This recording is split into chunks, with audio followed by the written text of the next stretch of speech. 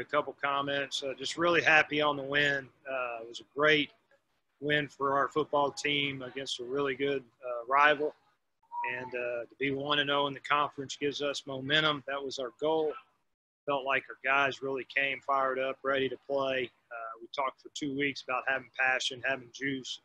About, we knew we were going to be on the road and we were going to have to create that for ourselves. And it was definitely a tough game. We knew it was going to come all the way down to the end, but just proud of our guys for the resiliency they had and new guys stepping up and making plays when we needed them to be made. So with that said, questions. Donald with the Daily News. I know you just mentioned that energy, that juice. Defensively, you guys brought it from the start. I believe 5 tackles for loss in the first quarter. How important was that to setting the tone in this one? It was huge. I mean, it to me, on the sidelines, it just reconfirmed what we were last season, and just having the feeling of, okay, our defense is coming to play, and they're gonna be okay. They're gonna be in control of the game, and and offensively, you could say slow start or whatever, but it was an uphill battle. I mean, they did a nice job defensively, and I felt like offensively we earned every yard we made at the end of the day. But just to have that security factor, knowing that your defense is always going to be there pulling you through. And let me say this about our offense. That last drive to score, to go up to 20, was one of the better drives that I've been a part of. I thought Coach Ellis did an unbelievable job. Converted on a 4th down, made some critical calls, really good calls when we needed them. So really, really proud of when we needed it the most, the offense came through. And then, I can't say enough about the defense. Coach Matthew Hargrove here with the College Heights Herald. Talking about that last drive, just talk about how impressed you were with Jakari Moses. He had 36 yards on that last touchdown drive. Yeah, we had been going with Gage and C.J. Jones. They'd done a nice job.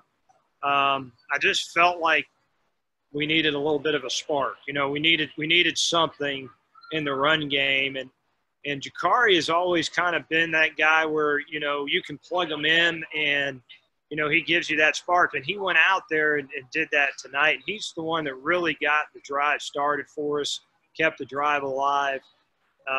And that was awesome to see. When he got his opportunity, he made the most of it. Same thing with Xavier Lane tonight. Same thing with Dayton Wade tonight. So it was great to see all those guys step up. And for the game in general, can you just talk about as well as how impressed you were with the wide receiver crew? Yeah, very, very impressed. Made some critical catches, some tough catches, a lot of contested catches, just in critical downs when we needed them.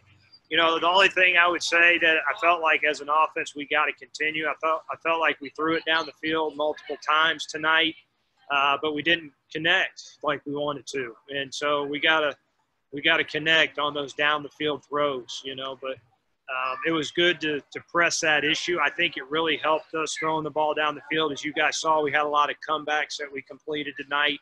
It softened the coverage so that we could, throw those outside balls and throw those comebacks. So, again, I thought Coach Ellis did a nice job of mixing all that up tonight in the play call. Follow up off of that, I know you had talked a lot about Xavier Lane and Dayton Wade really since the start of camp, and when you really needed them, they stepped up, had 2/3 of your catches tonight, 14 total combined. Did you expect them to step up to this extent? Yeah, I did.